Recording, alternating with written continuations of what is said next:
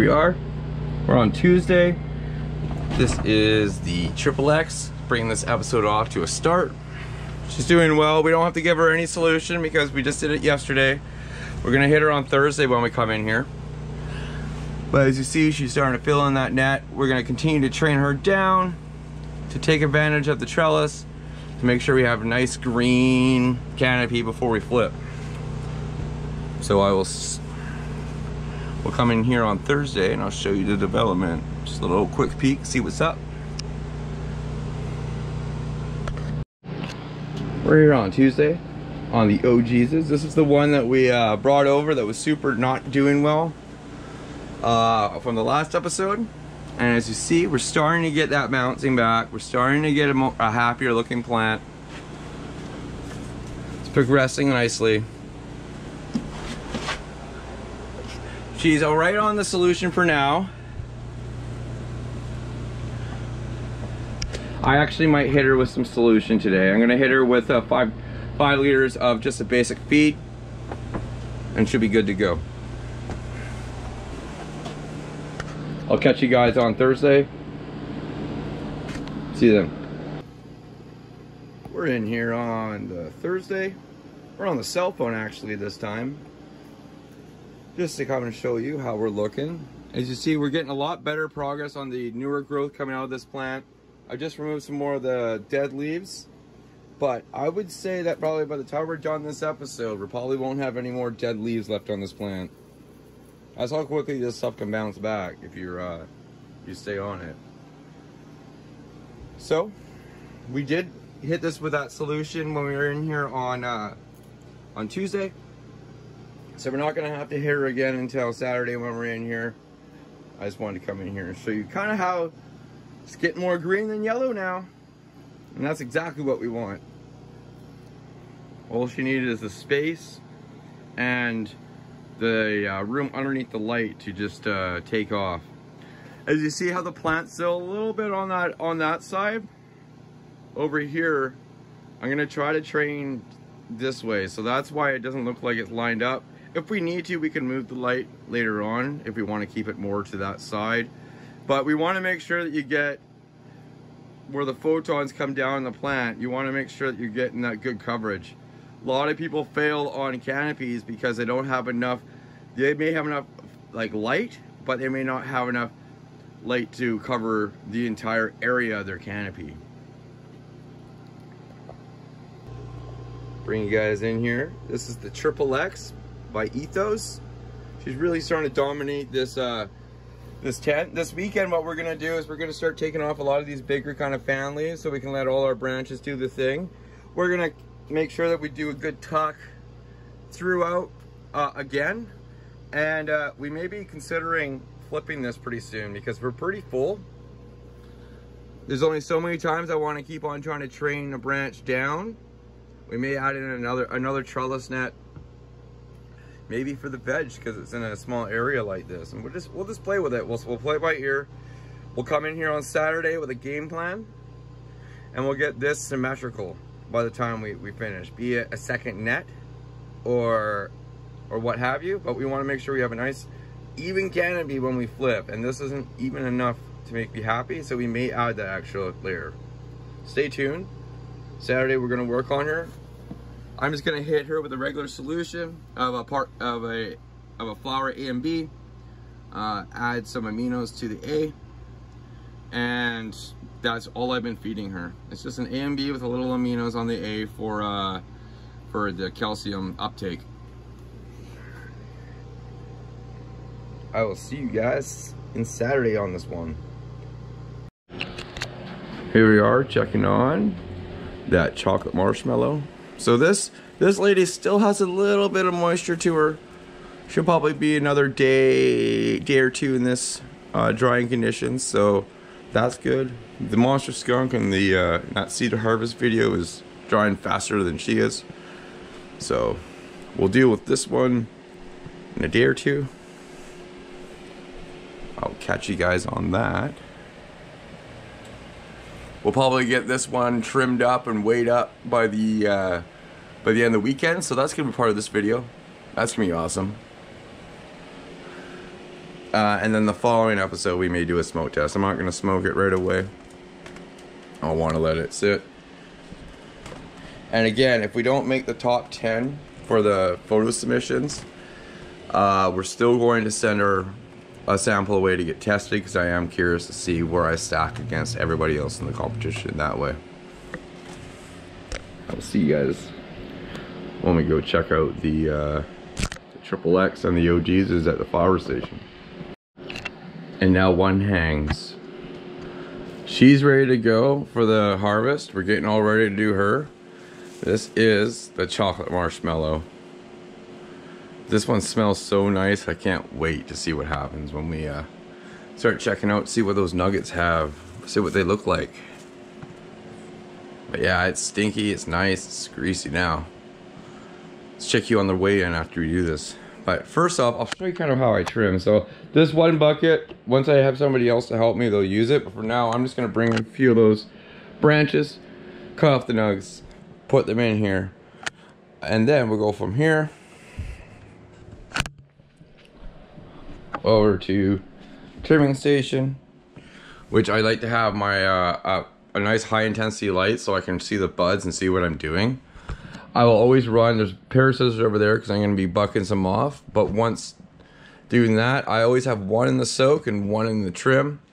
I use gloves to make sure that my hands don't become absolutely a nightmare by the time you're done. I call this my fuck it bucket. This is where you're going to put the sticks and stuff for now. We're actually going to be keeping all the larf and whatever smalls that you get off, all the trim, because this one's actually really nice smell. With the monster skunk, we didn't save it because it was kind of those crispy leaves, and I wasn't really into keeping the crispies. So we'll make sure this is all nicely cleaned out. We'll use our brush.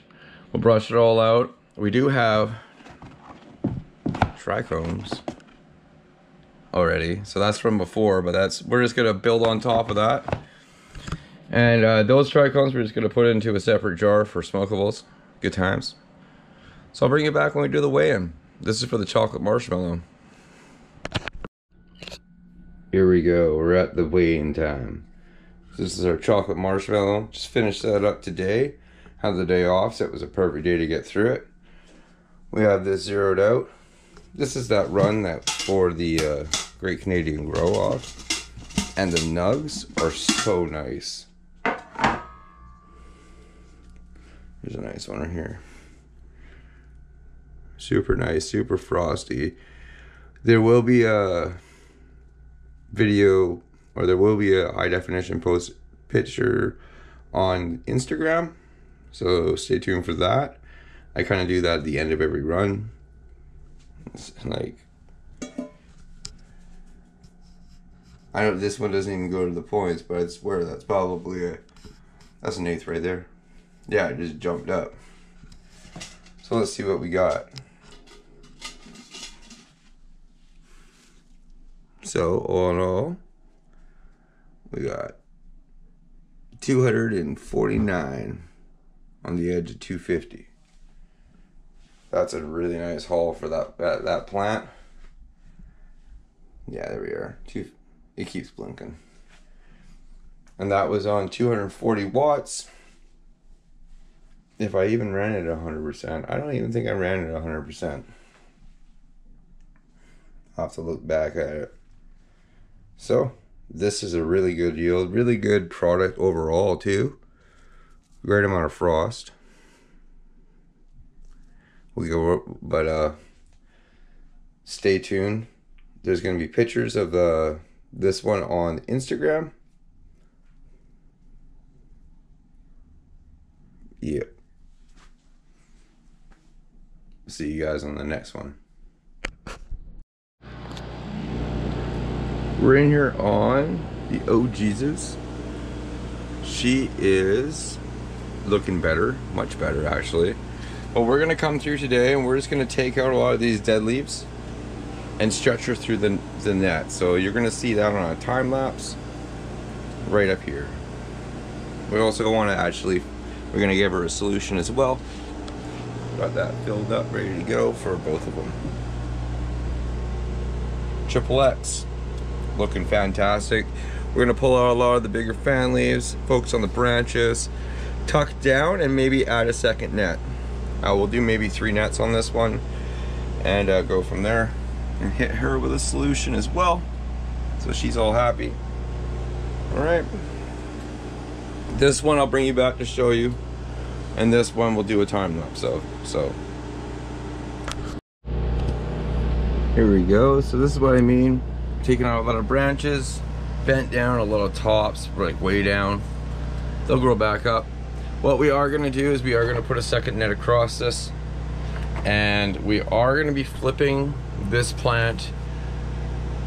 It's gonna be a weird flip. It's gonna be on Monday. I'm gonna bring a small 1-foot extension so I can actually plug in another timer, so we can have our dual timer for when both tents go into flower.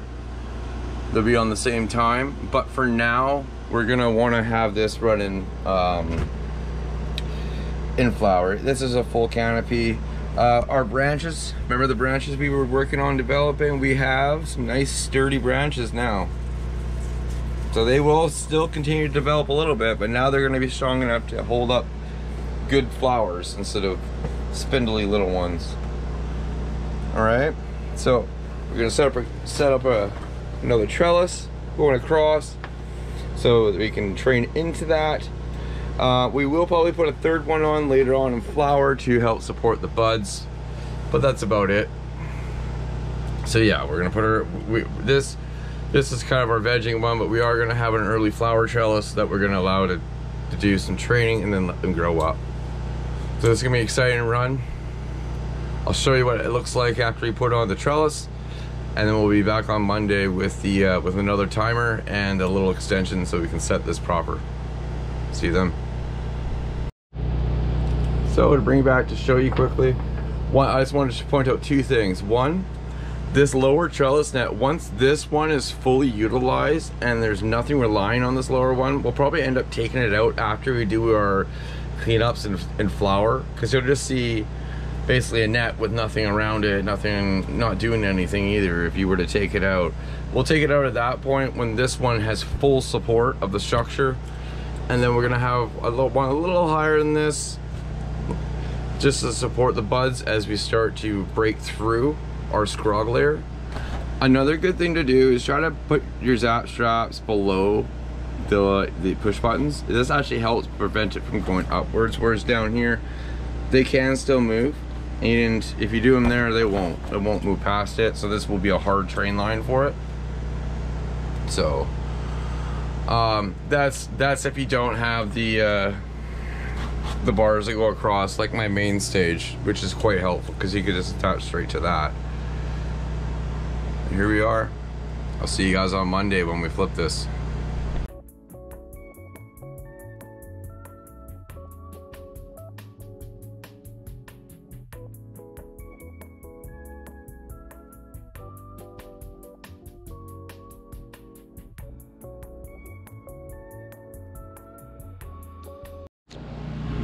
Alright, so as you see, we've trained it out a bit more. I've taken out a lot of the dead leaves.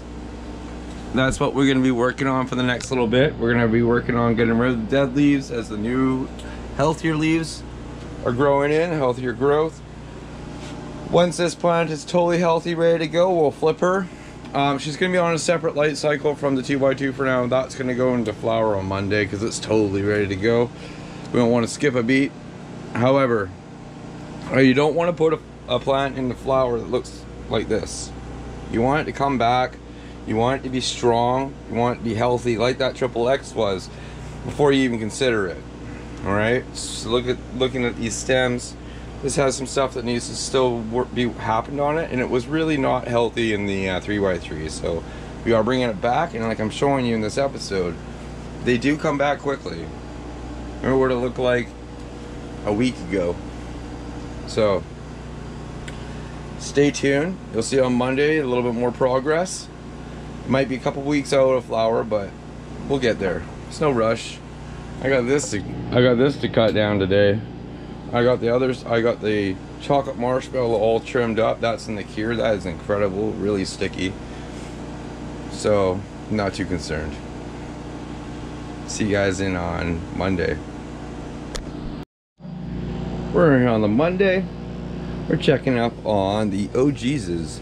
So this is the one that we did a little bit of cleaning up on the weekend, stretching her through. She's looking way better than she did when she was crowded, of course, inside the 3x3. But so this lady is still going to be vegged out for a bit. We want it to be totally ready to go and healthy before we flip it. So a couple more weeks, I think, for this one. I'm not going to come in and feed. We do still have a bit of moisture in our rhizosphere. Plus, I'm in a bit of a rush this morning, and it wouldn't matter because it's still going to do the 3-day stretch if I came in here tomorrow. Because it still won't. I wouldn't hit it again tomorrow to make it last. So I want to see how it does tomorrow when I'm in here. We're going to feed this one and the XXX tomorrow. I just wanted to come in here and close this episode off and show you how the OGesus is stacking up. She's looking a lot better if you go back to the beginning of this episode. Very nice. Alright, let's go check on that XXX before we close this off. Alright, here we are on the XXX. You may not have noticed, because I think I did this after we close off the episode. This was nice and tight except for the middle. So what I did is I grabbed the, and I just pulled to one side. Made it an easy side to pull to, just to really make sure our middle is tight. And we have a good, even level that we're gonna start, this is what we're gonna turn into.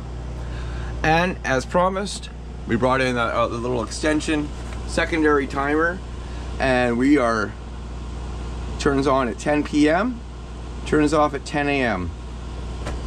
We're going to be running the light on this one overnight time, just because that would be our coldest time. So we're going to try to make sure we have our light on to keep it warm throughout that coldest period. During the day, it's a little warmer, so it's going to help until we get our main stage back online. When we get that back online, this whole room just heats back up. So we're going to close this episode off, and we're going to come back tomorrow, feed both of them. As you see this one, see there's still moisture when you go deeper. We're still okay until tomorrow. I wanted to see how the 3-day stretch will be anyways, so it's a good kind of test. Catch you guys when we start it off. Until then, have a fantastic day.